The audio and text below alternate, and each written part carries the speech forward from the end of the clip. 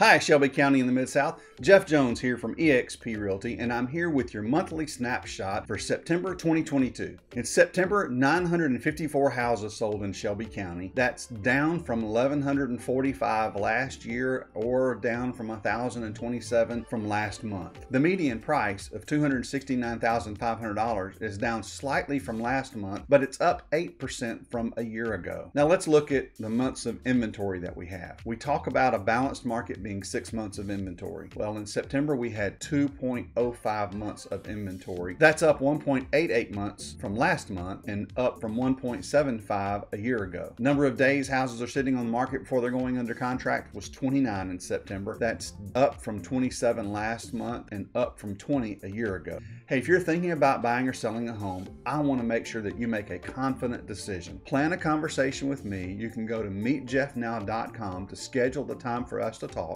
If you're not ready to talk yet, find out your score, how ready you are to buy or how ready you are to sell at readytobuyscore.com or readytosellscore.com. It'll give you some tools and some ideas of what you need to make sure you're making a confident decision on moving forward or waiting with your decision to buy a house or to sell a house. Have a blessed day.